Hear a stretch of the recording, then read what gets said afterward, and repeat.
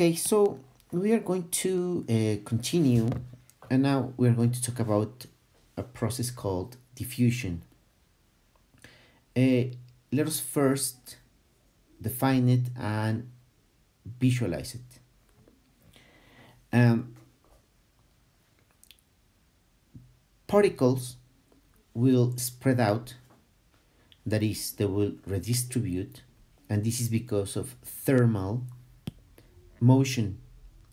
Picture a gas inside a container. So the particles will start to, if they are confined to certain region, next they will no longer be in that region. Those particles will distribute inside the container. So this distribution will be from regions of high concentration, that was before, right? High concentration, into regions of, again, low concentration. Pardon me. So something like that. Entonces, vamos a ver el proceso denominado difusión. Para eso vamos a intentarlo definir y visualizar. Tenemos imaginemos partículas que se esparcen, se redistribuyen, y esto es debido a el movimiento térmico aleatorio. Tenemos regiones de alta concentración y 3 doritos después estas partículas se redistribuyen a las regiones de baja concentración y tenemos que ha ocurrido el proceso de difusión. Esto produce una distribución uniforme, por ejemplo, un perfume. This will produce a uniform distribution, for example, a perfume. So, we start with 1024, let's say, particles. Yeah, believe me, that's 1024. Entonces, comenzamos con, digamos, 1024 partículas. Se van distribuyendo 512 y 512, luego 512 y 256, 256, y luego poco a poco se van repartiendo, repito, hasta lograr una distribución uniforme. So, those 1024 distribute first in half, then one half distributes in another half, and so forth, in order to get to a uniform distribution. Okay? In semiconductors, when we have a high concentration of carriers, we will experience, well, it will experience this diffusion process. Okay? Look, on the left hand side, we have holes. These holes will diffuse to the left. Okay? So here we can see the diffusion process. In the other box, you can see electrons. They will again diffuse to the left because you can see that they are concentrated as they are concentrated in the picture. Okay? En los semiconductores se produce el mismo efecto. En la primera caja, donde están los huecos,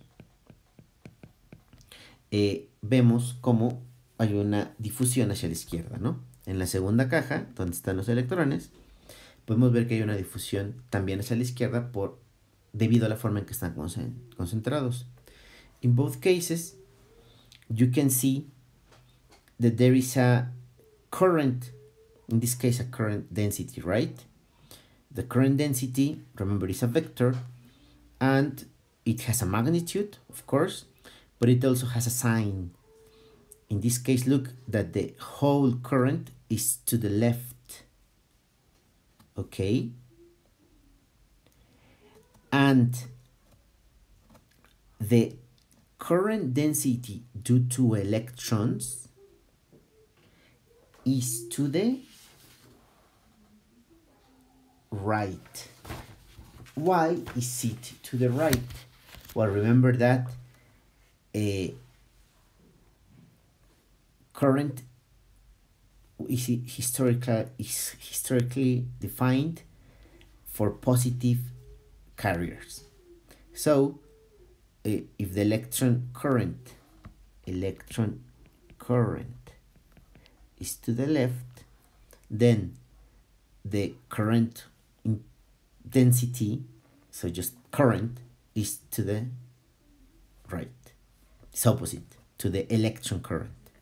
So well, that's it for the for what happens inside a semiconductor. All right. Okay. Next. Oh, I think I didn't say this. No dije esto último en español, ¿verdad? Entonces, la corriente de difusión, perdón, sorry, I miswrote this thing here. This is not drift, this is diffusion, right? This is very important, this is diffusion. Diffusion. Ok, perdón, en español. Esta es corriente de difusión. Decía de corriente de difusión. Recuerden que es un vector. Obviamente la difusión es hacia la izquierda, entonces la corriente de los huecos es hacia la izquierda, ¿no? En el caso de los electrones, la difusión también es hacia la izquierda. Pero recordemos que la corriente está definida para partículas positivas. En este caso, los electrones se mueven a la izquierda, ¿verdad? Los electrones se mueven hacia la izquierda. Entonces, la corriente que está definida en términos positivos de forma clásica, en este caso densidad de corriente, es hacia la derecha, es decir, inversa a la de aquí, una de los electrones. Okay, so now we're going to see a procedure called hot point probe measurement.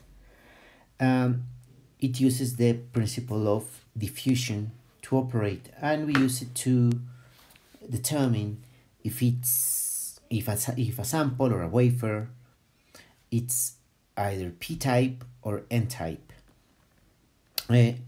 Ahora vamos a utilizar el principio de difusión para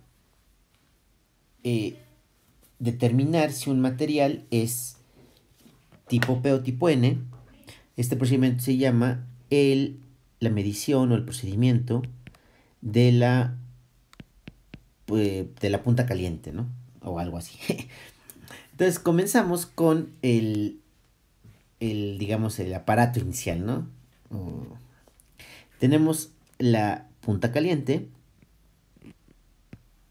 y nuestra punta fría. Aquí tenemos un amperímetro. Ponerlo en rosita. De este amperímetro. Que como que no me peló. No sé qué hice. Pues no pasa nada. Creo. Sí, no pasó nada. Un amperímetro. Que lo necesitamos en miliamperes.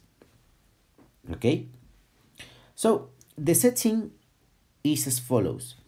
We have a hot probe, which is literally hot. So this is really hot. Another one is actually cold. And we have an ammeter, which measures currents. It's actually going to be in the milliamp range, so bear that in mind.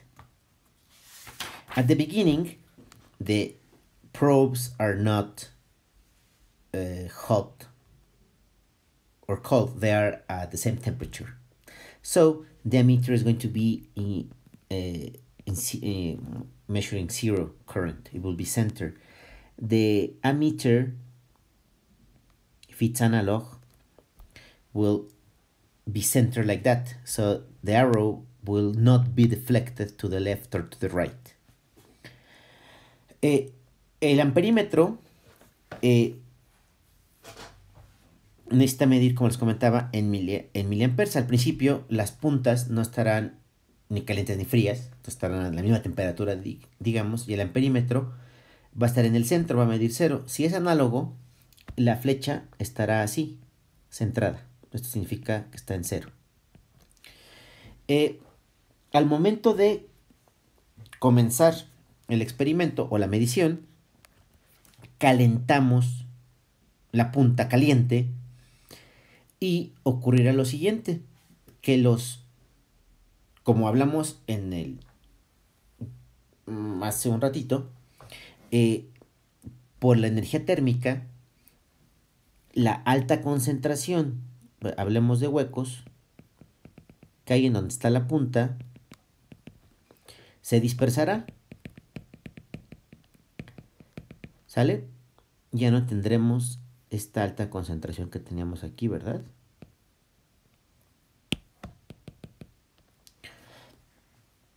Eso, lo que va a ocurrir o lo que va a pasar es que esa punta, o en donde está esa punta, ya no habrá, al no tener o al haberse alejado los huecos, habrá una carga neta negativa, ¿no? Le quito las positivas, pues quedan negativas. Por eso es que tiene un signo menos. Y eso es lo que hace que la flecha del amperímetro se mueva a la izquierda. So,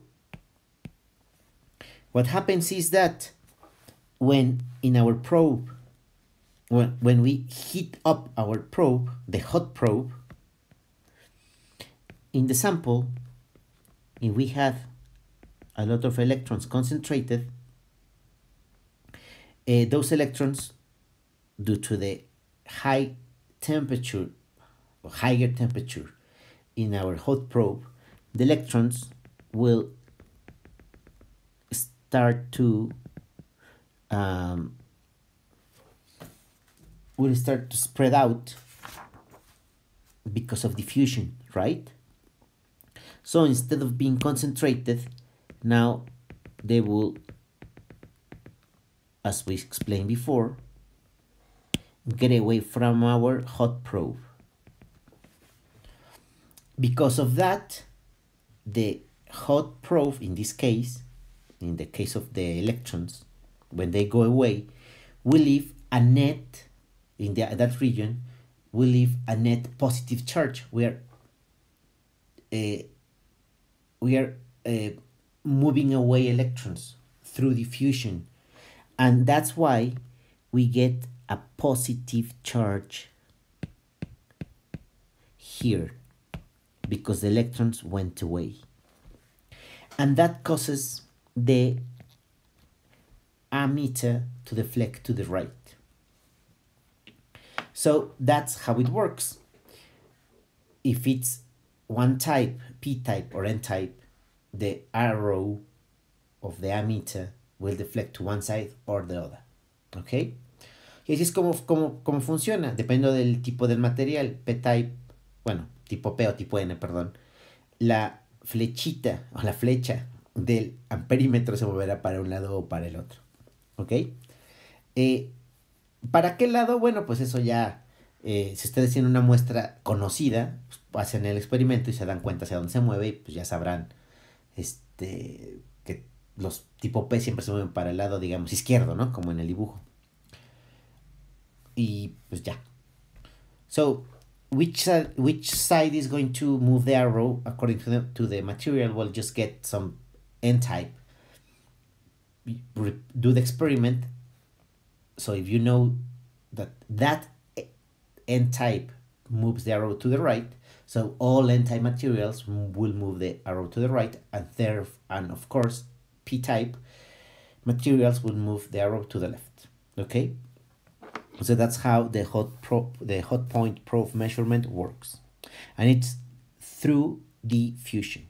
Okay, now let's talk about diffusion and the total current inside a semiconductor. Well, first, diffusion comes or arises, sorry, diffusion gives a non-zero concentration gradient that is expressed mathematically with these symbols. This is the gradient symbol that you see in vector calculus, so or cálculo de varias variables. So those two, either or maybe both, delta p, or actually grad p and grad n, will be different from zero. Okay. Entonces, hablemos de la difusión y la corriente total. Esto implica que hay un gradiente de concentración diferente de cero. Significa que el operador grad P y el operador grad N son diferentes de cero. El operador grad, este operador lo vieron ustedes, o se ve en cálculo de varias variables. ¿Ok? Ahora, vamos a introducir una ley que se llama la ley de Fick. Esa F garigoleada va a ser igual a menos D, que es el coeficiente de difusión, por grad, el operador, N, donde N ya sabemos que es la concentración de partículas. El coeficiente de difusión siempre es positivo. ¿Ok?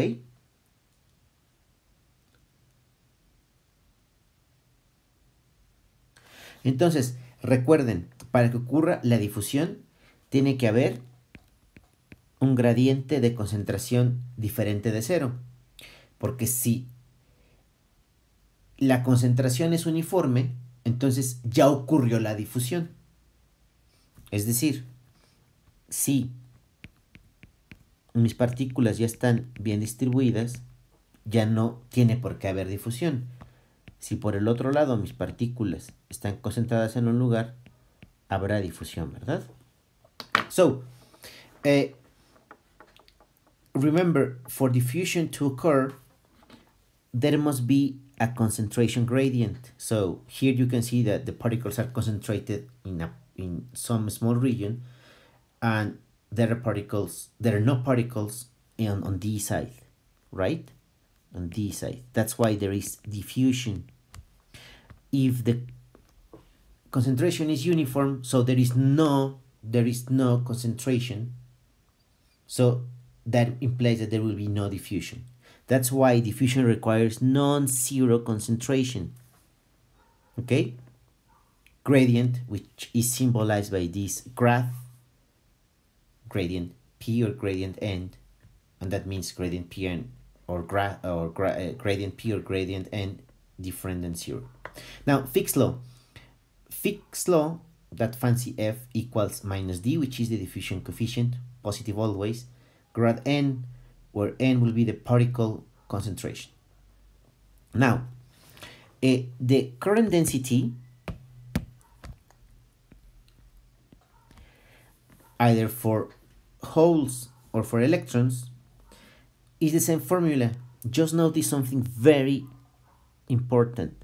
For holes, it's minus Q, the whole diffusion coefficient, which is, remember, D. Remember that D is positive, grad P. Okay? Remember that that's the concentration gradient, this thing here. And that's negative for holes, negative. For electrons, it's just Q, the concentration gradient, remember, and, sorry, pardon me, that's not true, right? That's the electron diffusion coefficient, that's D, and this is the concentration gradient. Remember that this symbol is called graph. That's like an inverted triangle. Actually, that's the symbol that we use for delta, which is the same thing, but delta is just in one dimension. Right. Okay. Wait a second. Okay, let me erase this note because it interferes with what we had before. Entonces, para el caso de la JP y la JN de difusión, que son densidades de corriente, la fórmula es muy similar, nada más que la de los huecos. Observen muy bien, por favor. La de los huecos es negativa. Y de ahí, pues es lo mismo, carga, carga. La D es el coeficiente de difusión de huecos o de electrones con la N, ¿verdad? Y no se les olvide que el grad P es el gradiente de concentración de huecos o de electrones, ¿verdad? Algo que no les había dicho, ¿qué es esa F en la ley de Fick? La F es el flujo de partículas que atraviesan un plano que es perpendicular a la dirección del flujo de partículas, ¿verdad? Y se mide en partículas por centímetro cuadrado. So, something I haven't told you yet is that that fancy F from Fick's law is the flux of particles crossing a plane that is perpendicular to the direction of flow and is measured in particles per square centimeter. Right. So this graph shows the diffusion process again. Look, an excess of holes on the right hand side causes diffusion to the left.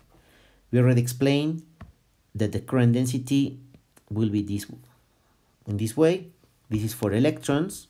Again, diffusion occurs to the left. Current density is like this. ¿Ok? Otra vez, el diagrama que ya habíamos visto, para huecos y para electrones, la difusión ocurre en ambos casos a la izquierda para redistribuir, ¿verdad? La densidad de corriente es, en el caso de los huecos, es hacia la izquierda, como ya habíamos mencionado antes. Izquierda, porque así se redistribuye. La de los electrones, la corriente de los electrones y electrones es hacia la izquierda. Pero, recuerden que la corriente de los electrones es opuesta a la corriente como se define, que es por cargas positivas. Por eso es que la densidad de corriente de los que relativa a los electrones, la JN, es hacia la derecha, ¿verdad? En ambos casos, ese símbolo horripilante que ven ahí, que es el DN, no es cierto, perdónenme, que es, ¿dónde estás? ¿Qué es este? Disculpen. Ven acá, hacia aquí. No, es aquí. ¿Dónde está? ¿Acá? ¿Por qué no puedo borrar? No, es aquí, sí. Ah, ya sé por qué. Espera. Creo que es aquí. Ya. Disculpen. El gradiente de las partículas es positivo. ¿Ok? Que se refiere a la pendiente en este caso. ¿Ok? Si quieren ustedes preguntarse cuál pendiente, pues vean esta, miren. Esa pendiente y esta pendiente. ¿Ok? So, in both cases, the graph of the particle, the concentration gradient, which is in this case the slope, is positive, and this is the slope. Okay? Well, let us continue, but I don't know how to go back, but I will remember in a second. Oh yeah, I saw this. I saw the arrow. Okay. Right. Oh, pardon me, actually. Here it is. Yep. So we were going to talk about total currents. So what's a total current for holes? Well, for holes, which is we usually use or employ red, we have been employing red for holes. Well, it will be the sum of the drift current plus the diffusion current. Remember that drift arises from an electric field. Okay? It has to do with mobility. In the case of holes, the hole mobility. The number of carriers. Okay? And the diffusion is the one we just talked about. And it has this negative symbol that I told you is so important. This one here. Okay? The diffusion coefficient, dP, and the gradient. Okay? And for electrons, it's just the same. The total current for electrons is the drift, remember, due to an electric field, pardon me. The number of carriers, the mobility of that carrier, in this case is positive. Again, diffusion coefficient, gradient of our particle, of the concentration, and charge. Okay, the total current will be